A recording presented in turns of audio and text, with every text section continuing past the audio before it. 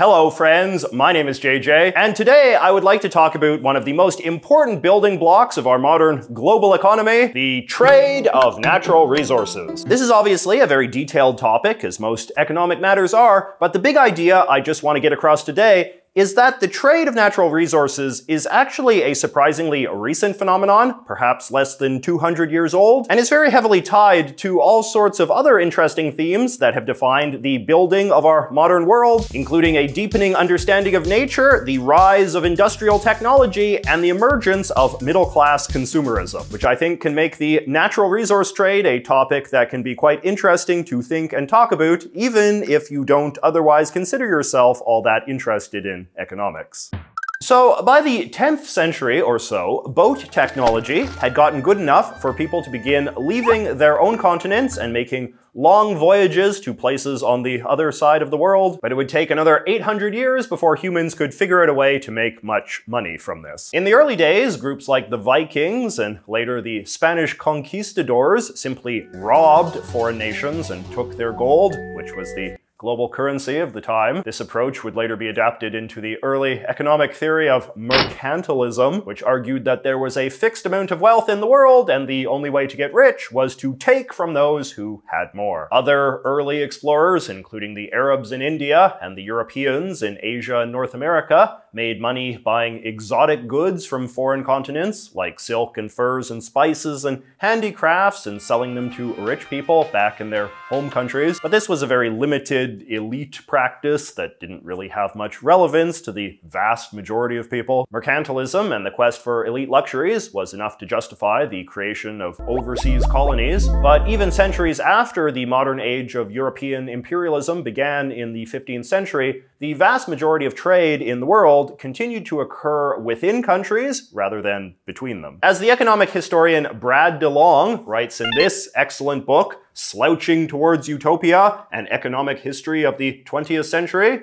as recently as the year 1700, what we would call international trade was at most 6% of global economic life. About 3% of what a typical region consumed was imported from elsewhere, and about 3% of what a typical region produced was exported elsewhere. This began to change after 1700, but international trade in 1800 was still, at most, just 6% of global economic life. By the early 1910s, he notes, however, international trade was closer to 20% of the global economy, and by the mid-1970s, it was about 30%. Today, it is around 60%. So, what changed? Well, Brad is a big believer that the growth of global trade is mostly a story of technology, specifically the technology of learning how to harvest and use natural resources. Take plants, for example. As people began to trumper in the world, they began to realize that some of the world's most luxurious crops might actually grow better and produce a bigger harvest if they were grown outside the area they were native to. The Europeans first discovered sugar cane in Asia, for example, but then decided to grow it in their colonies in the Caribbean, accurately concluding that the tropical climate would be an ideal place to grow a plant that needs a lot of warmth and sunlight. Coffee has a similar story. The plant is native to the Middle East, but the Europeans brought it to places like South America and Indonesia, which have a similar climate but more agricultural land in which to grow it. Wheat is not indigenous to North America, but Canada and the United States provided some of the most hospitable territory in the world to farm it. Now, harvesting crops on a mass scale, and especially transporting them around the world with speed and efficiency, wasn't possible without the sort of modern agricultural machinery that was produced during the fabulous Industrial Revolution that kicked off during the late 18th century. And those miracle machines didn't just fall from the sky, they had to be built from materials like steel and chrome and copper and zinc. And to power those machines, we also needed fuel like petrol and coal, which begat a huge interest in mining projects as nations around the world started digging in their backyards and the backyards of their colonies to figure out if any of these precious minerals could be found. And of course, many places were pleasantly surprised.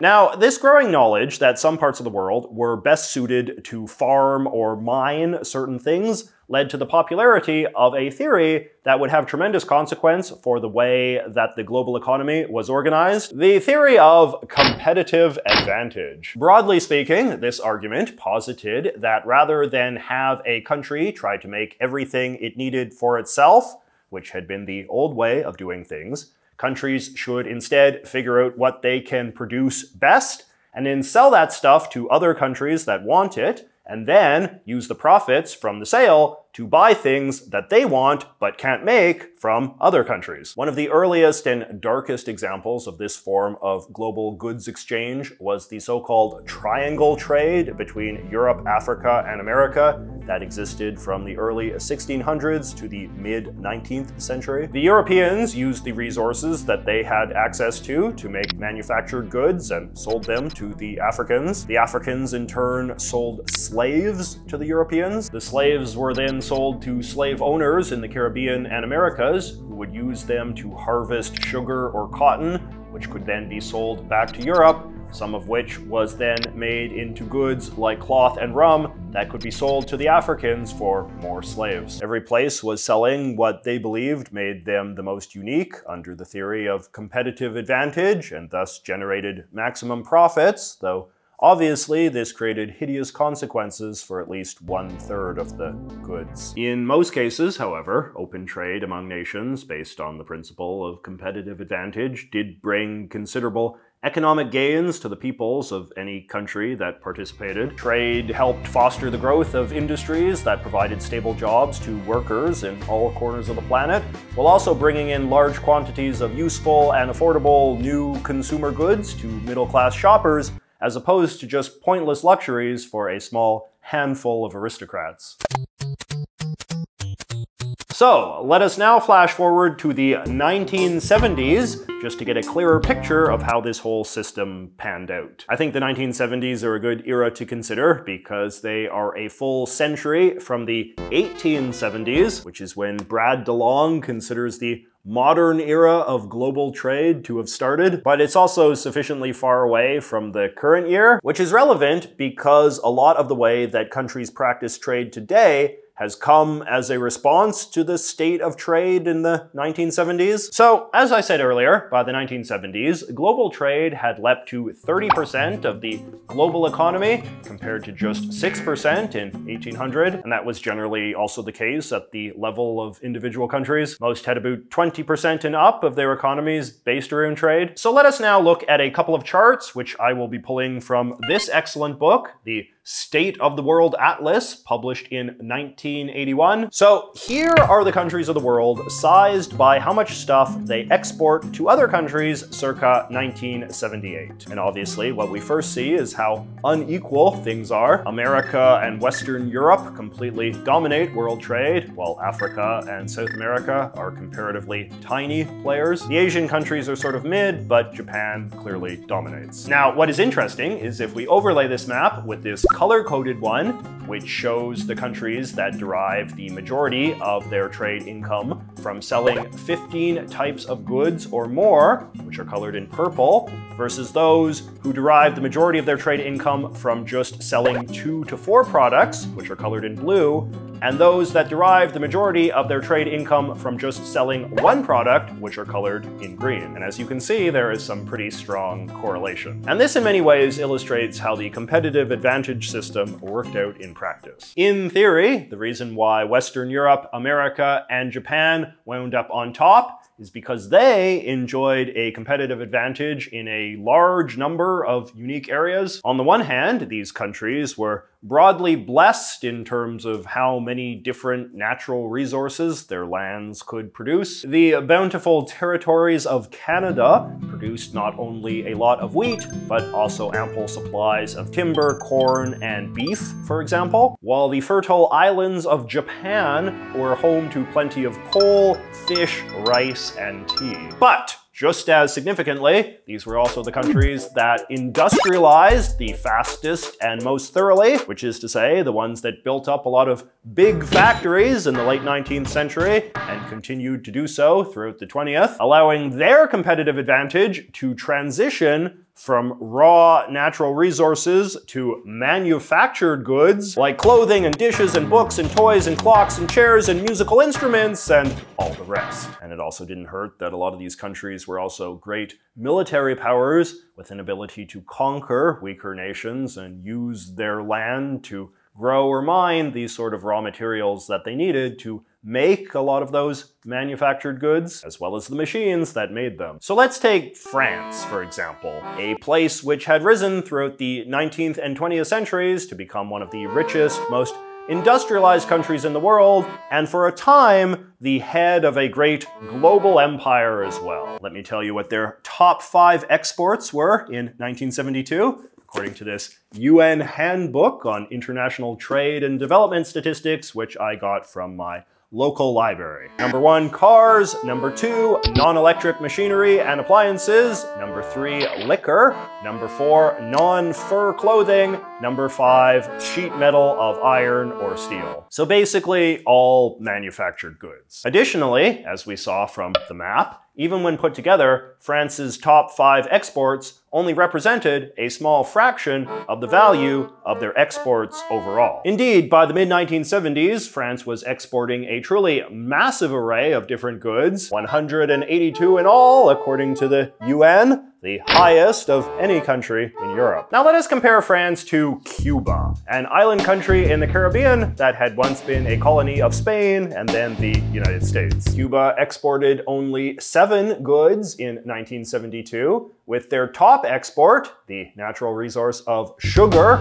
representing a whopping 78% of their overall export value. Other countries in a similar situation in 1972 included Iceland, where 63% of their export wealth came from fish, Chile, where 67% of their export wealth came from copper, Liberia, where 75% came from iron ore, and Burundi, where a staggering 85% of their export wealth came from coffee. Now, deriving so much of your trade wealth from the sale of only one raw natural resource doesn't necessarily have to be a bad thing. The countries of the Middle East, for instance, had long struggled to figure out what they had to sell that the rest of the world wanted until they discovered that they had oil. Oil is obviously an extremely desired commodity, and the countries that trade it have generally been able to pull in a lot of wealth for themselves over the decades without ever facing much pressure to change. It is also worth noting that even though a lot of countries began their particular competitive advantage strategy under some degree of colonial duress, even after independence, a lot of them continued to believe in that strategy and continued to pursue an economy structured around the same limited number of export goods. But overall, I think that the mainstream economic conclusion these days is that, yeah, having your exports dominated by a single unprocessed natural resource probably isn't the best strategy. For one, it tends to keep your country pretty rural and pre-industrial, since it's hard for a country that derives so much of its wealth from farming and mining to justify building anything but a lot of farms and mines. It can also result in a lot of your country's labor being directed towards a product with little to no domestic use. If a country grows a lot of wheat, in theory, they can use that wheat to feed themselves as well as the rest of the world. But during the 20th century, you often had this grotesque spectacle of African countries with huge agricultural sectors that were nevertheless starving because all they grew was unhealthy stuff like cocoa and coffee for the benefit of foreign consumers. And lastly, of course, there are always inherent dangers of putting all of your export eggs in a single resource basket, given that a resource that is popular one day might be unpopular the next. This is very much the anxiety of all of the oil exporting countries, that one day energy technology might progress in a way that makes oil-based fuels less desirable, in the same way that much of the world has now stopped using coal for fuel.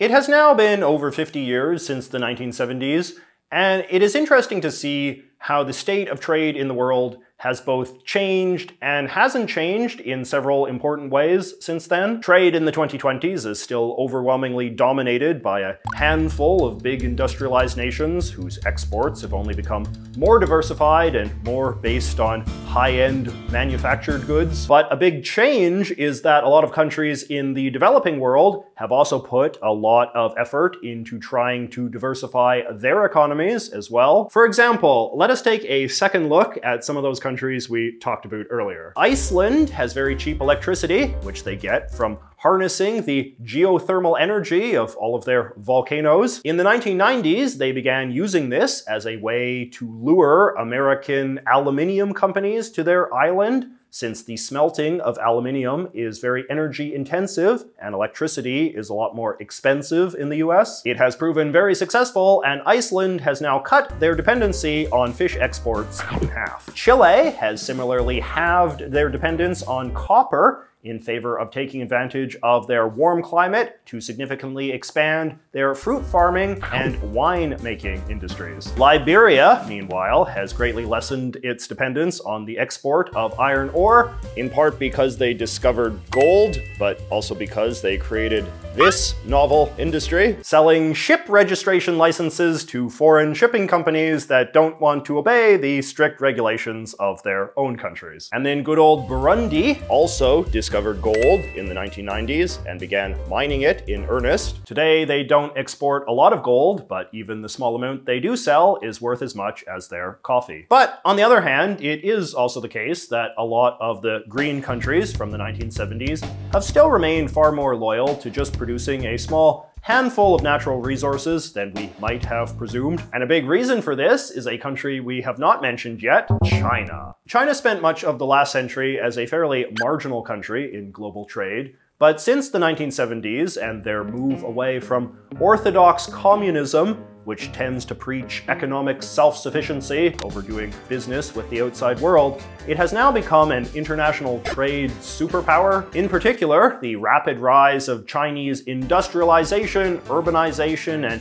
manufacturing that we've witnessed over the last 20 years has begat a lot of Chinese demand for raw materials like copper and iron and rubber and oil and wheat and all the rest of it, which has in turn provided a lifeline to the economies of many of the poorer resource-producing countries whose goods might otherwise not be wanted or needed as much by the Western industrialized countries anymore. This is why people sometimes say that China is emerging as the great imperial power of the 21st century, not because they are necessarily expected to conquer the world or anything, but just because the way in which they are encouraging certain countries to pursue their competitive advantage when it comes to the export of raw resources to them in exchange for Chinese manufactured goods has a lot of similarities to the ways in which the great Western empires behaved in the 19th and 20th centuries. But that is a topic for another time. So here is a closing discussion question I have for you guys. I would be curious to know how many of you have some family connection to the broad realm of natural resource production. In my case, my great-grandfather was an immigrant from Italy who came over to Canada in the early 20th century to work in the gold mines of northern Ontario. Gold was a major export of Canada in the old days, but for a variety of reasons, that's less the case now. So I often think of my great-grandfather as a kind of personal link to Canada's resource-centric past. I mean, I've obviously also known people that have some connection to Canada's natural resource present as well, in terms of people whose parents were wheat farmers or men my age who worked in the oil fields of Alberta and things like that. But I still think there's a certain quaintness to jobs like that these days, even though I know that that's definitely not the case in many parts of the world. So let's hear some of your stories, and I will see you next week.